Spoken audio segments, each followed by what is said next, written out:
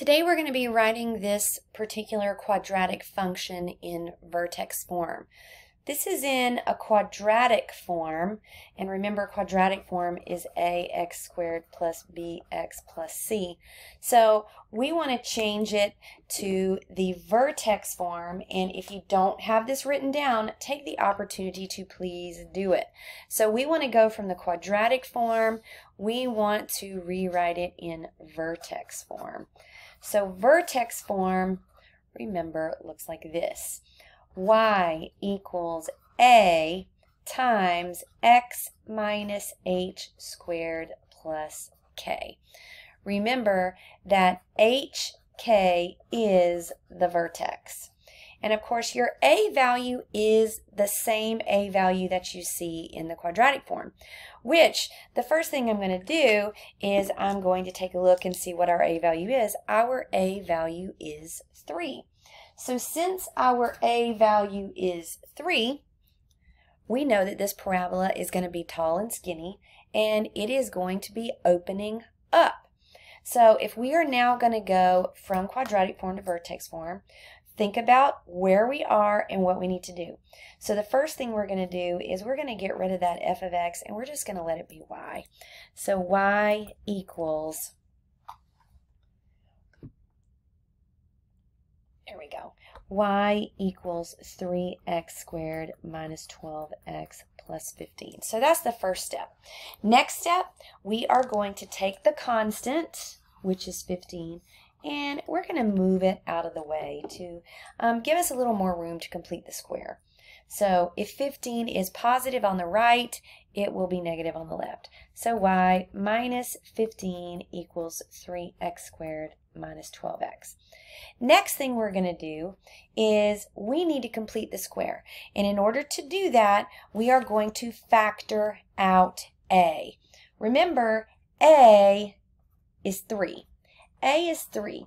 So if a is 3, that's the only part that's going to come out. Not the entire greatest common factor, but just a. So y minus 15 equals 3 times x squared minus 4x. So now inside the parentheses, we're setting ourselves up to complete the square. So let's do that. Y minus 15 equals 3 times x squared minus 4x plus a blank. And I should also put a plus a blank on the other side because we're going to complete the square, but focus on what is inside of the parentheses. Put your finger on that middle term. The middle term is 4. Half of 4 is 2. Now I know it's negative 4, but if you want to think negative 2, that's fine as well. Now, to complete a square, half of 4 is 2, we just square that number. 2 squared is 4. So inside of the parentheses, we have added 4. But what have we really added to the right-hand side? So since this 4 is inside the parentheses, it is under the influence of that 3. So technically, we have not just added 4, we have added 3 times 4, which is 12. So 12 is going to get added to the left-hand side. Remember, we want to keep our equation balanced. In order to keep it balanced, whatever we add on the right, which is 3 times 4, must also be added to the left. So now, let's combine like terms on the left. That's y minus 3 equals 3 times. Now we have a perfect square trinomial on the right. Factors of 4 that add up to negative 4 are negative 2 and negative 2, better known as x minus 2 squared. Now, we want one last step to get us to that vertex form. That one last step is to now move that constant back. So negative on the left, positive on the right, y equals 3 times x minus 2 squared plus 3. So now we can clearly see that our vertex is going to be at 2, 3, and you see our a value is still 3. So this is still a parabola. It's going to open up. It's going to be tall and skinny, and it's going to have a vertex at the bottom. That vertex will be its minimum point, and the domain will be all real numbers, and the range will be everything bigger than 3. So 3 and bigger. So let's move on to the next problem. Similar situation.